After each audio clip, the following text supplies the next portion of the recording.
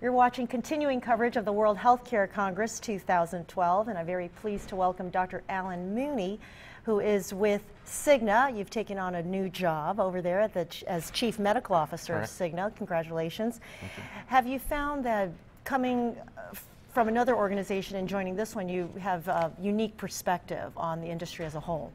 Yes, actually, I most recently came from the employer side, if you will, having put together a group purchasing organization on behalf of employers. So that perspective was very unique, coming into and bringing the needs of that into the dialogue at the health plan.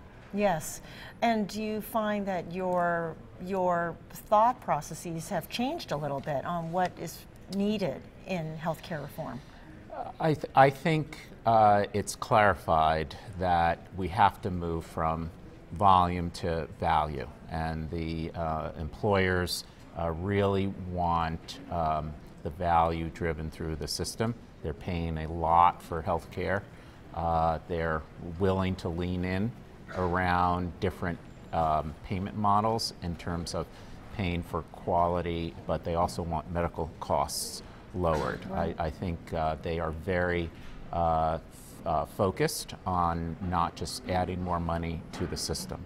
And so that focus on what the employers want and what the health plan actually can deliver in terms of payment models and contracting and partnership with physician and hospital organizations is really the key to moving from volume to value. Right, so what is the middle ground? Because those are completely two different schools of thought. So what do you think, where do they have to meet on this?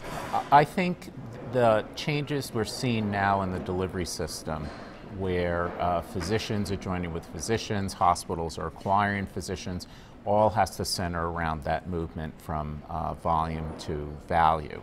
And so where I think it settles is around what are the critical enablers of improving quality and lowering medical costs within that system. Any thoughts on what that would be? What are the critical enablers? The critical enablers are a partnership, for example, with the health plan, where we partner around the data that we have with the physician groups, for example, to execute on trying to close gaps in care that if they remain not closed, they end up costing more money in terms of not managing chronic illness well. So the better we partner on data, the better we partner on our health management programs that we can deliver with the physician groups. I think that's how we really focus on delivering that value.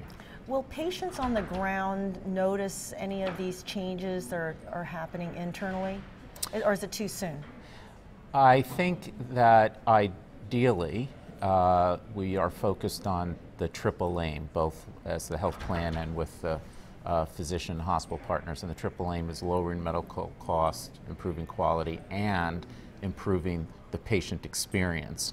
So from the point of view in which the patient experiences better coordination of care, better communication with case managers within both the physician group and potentially the health plan, they may experience lower costs.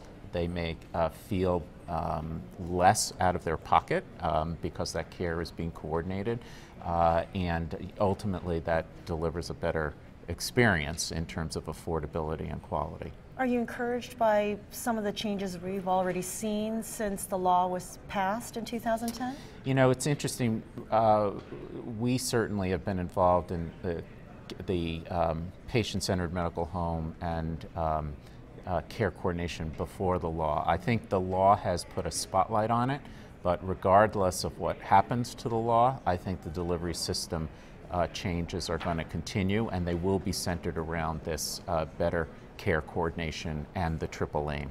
Mm-hmm. And you find that organizations are working together to get these ACOs together before the deadline or before what the anticipated deadline would be. Yeah, I think there's a lot of activity. I don't think anybody's really looking at the deadline specifically because it actually takes readiness of both parties, and people are on different journeys in terms of that timeline.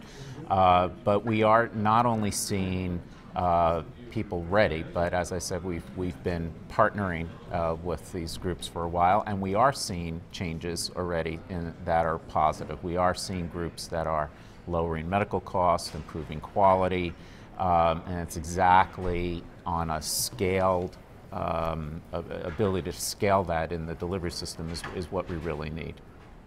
Okay, well, thank you for your insight. My pleasure. We really appreciate it, Dr. My Muney. pleasure. I'm Mabel Jung. Thanks for watching.